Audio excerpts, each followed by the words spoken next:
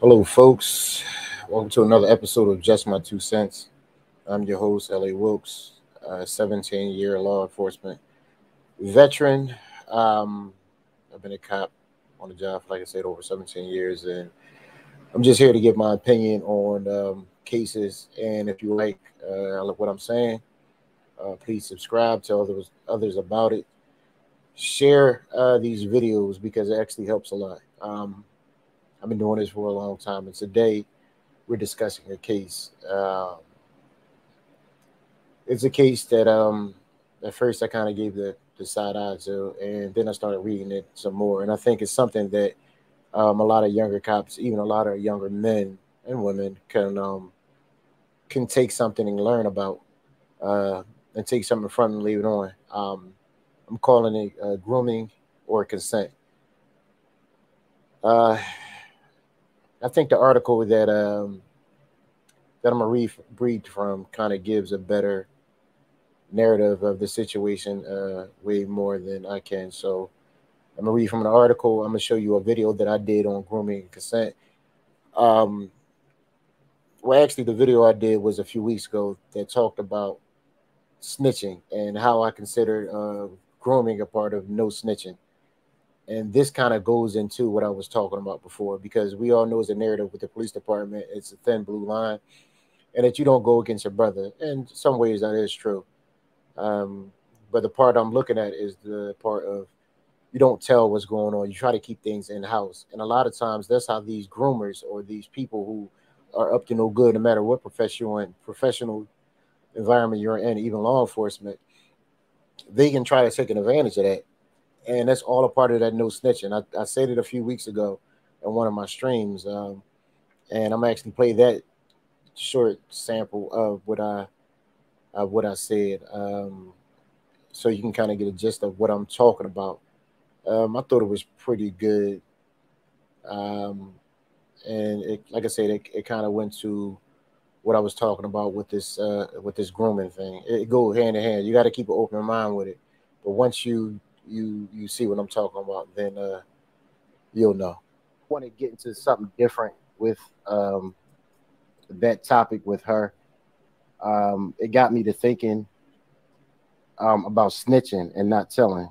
Like I said, that was really interesting to me.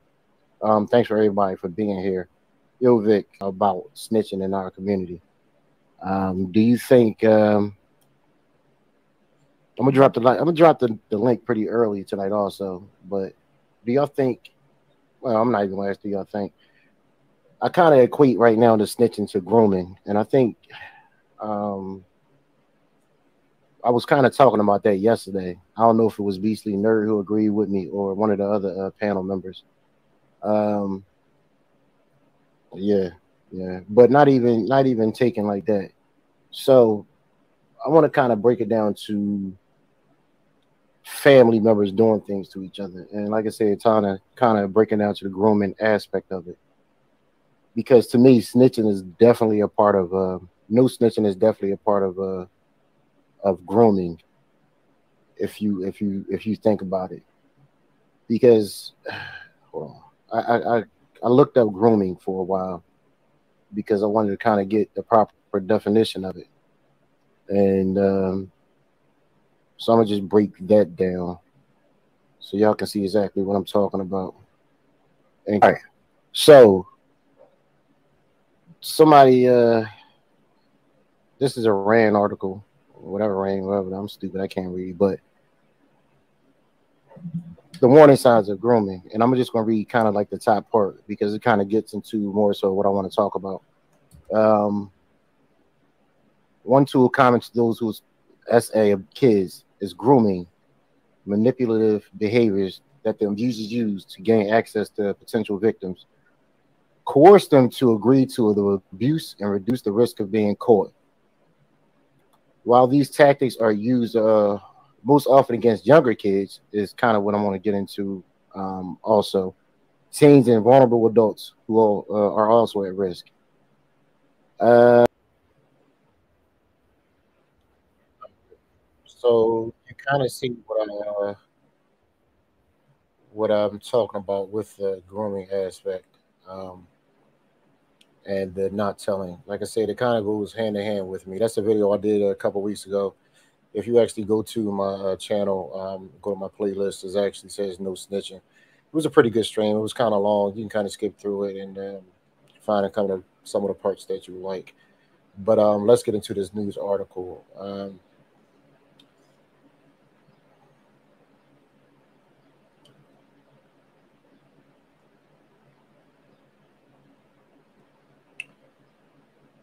All right. This actually happened. JCCPD officer who shot this sergeant. I thought he was going to R word me. Of course, I can't say that over YouTube. Williamsburg, Virginia. I thought he was going to me. Those were the words that James City County police officer Michael Rusk screamed at 911 operators shortly at allegedly shooting and seriously hurting Sergeant Christopher Gibson outside of Williamsburg bar in January. Rusk is facing charges in connection to the January shooting, which investigators initially said had happened as a result of a verbal argument at a night after a night of drinking. The 911 call made by the alleged shooter, however, along with the surveillance video exclusively obtained by 10 on Your Side, shows another side of the story. Rusk family and lawyers agree to evidence, makes it a case for self-defense. After he says that he suffered an unwanted sexual advance from his superior officer. This call was made in early hours of January 25th from outside a bar at Scotland Street in Williamsburg. That's when James City County officer Michael Rusk allegedly shot Sergeant Gibson. Rusk calls and immediately states his name and badge number to the dispatcher before saying, "I shot Sergeant Gibson." He goes on to say, "I pulled a gun on him because he was explicitly advancing on me." Rusk dad tells 10 on Your Side, such and such and such and such. This is one of the parts I want to get to. Apparently, he's saying this went on for a long time, folks, and this is the part of the grooming I was alluding to. We just kind of wrote it off as a superior looking out after a subordinate, but it just started getting creepy. Gibson would just show up out of nowhere on the streets where Michael's girlfriend lived. There was extremely inappropriate touching, stalking, and grooming, he said. Could you imagine? Russ claims his son reported this behavior to others at the police department, but was written off. A Freedom of Information Act by 10 on Your Side requesting the history of any complaints filed against the Gibson within the department was denied. Multiple attempts to reach Gibson for comments were unreturned.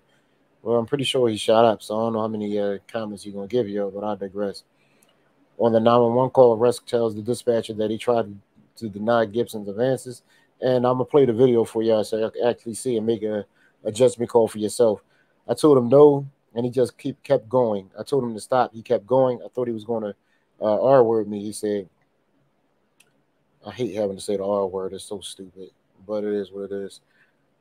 The two are seen hours before the shooting on surveillance video. At first, they are sitting across from one another at a table. Then Gibson moves around to the other side, so he's sitting next to Rusk. That's when Gibson reached for Rusk's hand under the table. The advance is met with hesitation from the younger officer. The video also shows two leaving a bar just about an hour before the shooting. And after Gibson puts his hands on Rusk's shoulder, you see Rusk forcefully push him off and put a finger in his face before walking away. This is his lawyers. If our clients were a female, which is true, this would be a drastically different. It's clear self-defense issue, said Peyton Akers, one of the Rusk lawyers. It's very unfortunate that the narrative that's out there isn't a narrative that's going to come to light at the trial. If this goes to trial, I believe 911 call will play a major role in our client's innocence. If I had a daughter in the same position as my son, we wouldn't be here. Yeah, that's another true statement. Well, partially true. I don't know. But I'm gonna give my opinion. Say they will. They would have listened, and we would have an innocent person fighting for their freedom. Following the incident, James City Council Police Department placed Rusk on unpaid administrative leave, pending the outcome of the investigation, which is being conducted by Williamsburg Police. Both Williamsburg PD and James City County Police declined to offer comments for the story, and calls to the special prosecutor trying this case were unreturned. Um, so apologize for my reading. I'm dumb as hell, but you kind of get the gist of it. So could you imagine? This is kind of a he said, she said thing. So you don't know whose side to believe on this. But like I said, I got a video to play for y'all, and once I play the video, you kind of tell me what y'all think, and because this case is, like I said, is rather interesting, and once once you see it, I'll give a couple more of my thoughts on it. Charges in connection to that January shooting, which seriously hurt Sergeant Christopher Gibson. Investigators initially said the two officers got into a fight after a night of drinking.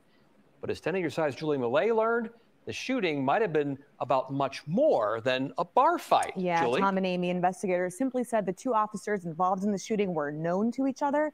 Now we're learning what that might really mean. The alleged shooter, Michael Rusk, says he pulled the trigger in self-defense because of unwanted advances by his sergeant. We're about to share exclusive surveillance video and the 911 call from the shooting, which we played for Michael Rusk's family for the first time. Would you like to hear it? I'd love to hear it. For the first time, Jason Rusk is hearing the 911 call his son made in the early morning hours of January 25th. I shot Sergeant Gibson. Do what? I shot Sergeant Gibson. I pulled a gun on him. He's advancing on me. Is he breathing? He just fell out. James City County Police Officer Michael Rusk called 911 after he allegedly shot his superior officer, Sergeant Christopher Gibson, outside a Williamsburg bar, where the two had been drinking together. Video given exclusively to 10 on Your Side shows the two officers before this happened. I got his right arm. Okay, I need you to take a deep breath for me, okay? Is he breathing? Trying. Is he breathing? I'm trying to save his life. The 911 call goes on for just over 5 minutes. That's when responding officers show up to find Gibson had been shot 3 times, seriously hurt in his stomach and shoulder. Court documents show Gibson told officers Rusk shot him after a verbal argument. But Rusk, his dad, and his lawyers say it was much more than that. It started to get creepy. Jason Rusk says his son told him about unwanted attention he got from his superior officer leading up to the shooting, and that he had reported it to others on the force. There was a year's worth of grooming that had taken place. Rusk says his son is the victim of unwanted sexual advances and had been for a long time. Extremely inappropriate touching, stalking, the grooming, the previous to the incident assaults. We reached out to Gibson several times to ask him about these allegations. He declined to speak with us. We also requested from JCCPD a record of any complaints filed against Gibson during his time there. We were denied. The video shows the officers at the bar prior to the shooting. You can see them sitting across from each other at the start. Then you'll see Gibson move in to sit next to Rusk. Gibson reaches for Rusk's hand under the table, which seems to be met with hesitation from the younger officer. Then, just about an hour before the shooting, the two are seen leaving together. After Gibson puts his hand on Rusk's shoulder, you see Rusk forcefully push him off and put a finger in his face before walking away. We don't know what happened next, but after the shooting, Rusk makes this claim to the 911 dispatcher. I told him this zombie kept going. I ain't gonna rape me. Help me. Help. If our client was a female, this case would be drastically different. Rusk's lawyer says the video and 911 call make a clear case for self-defense. I think it'll show that certain steps weren't taken that needed to be taken.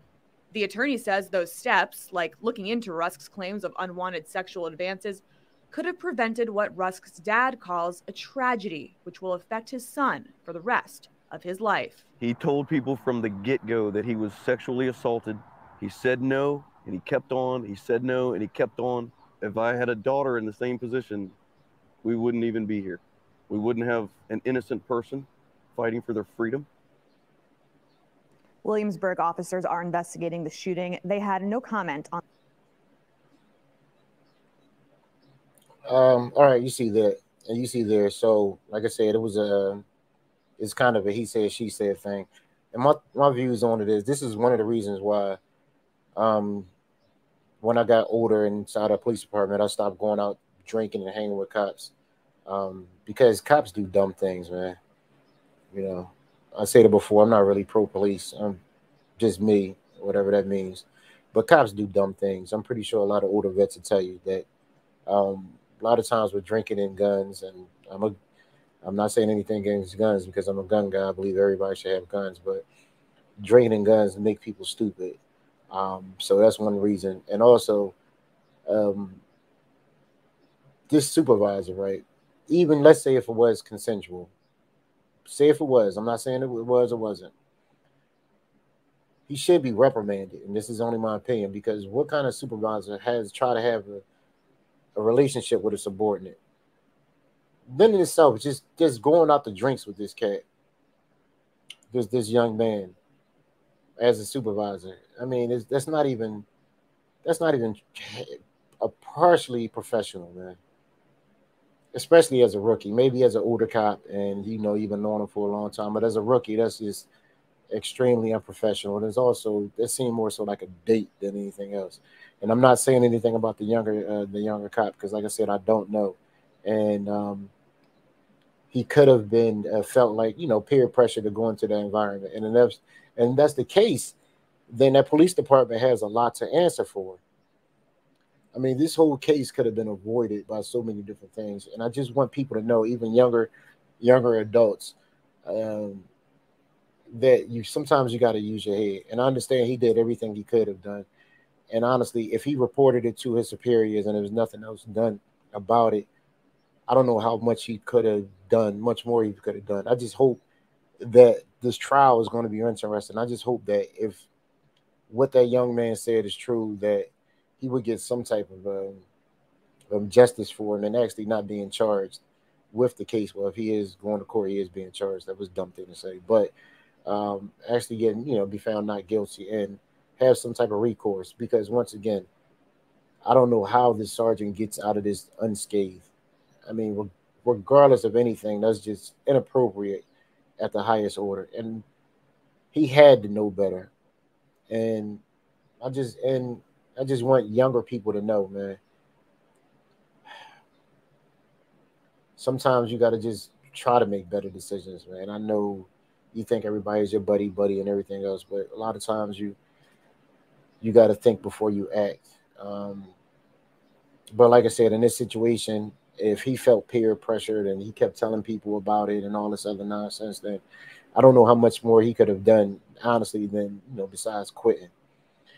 But it seems like this could have had a different outcome if it's true. Something I keep saying that because you know how stupid people are.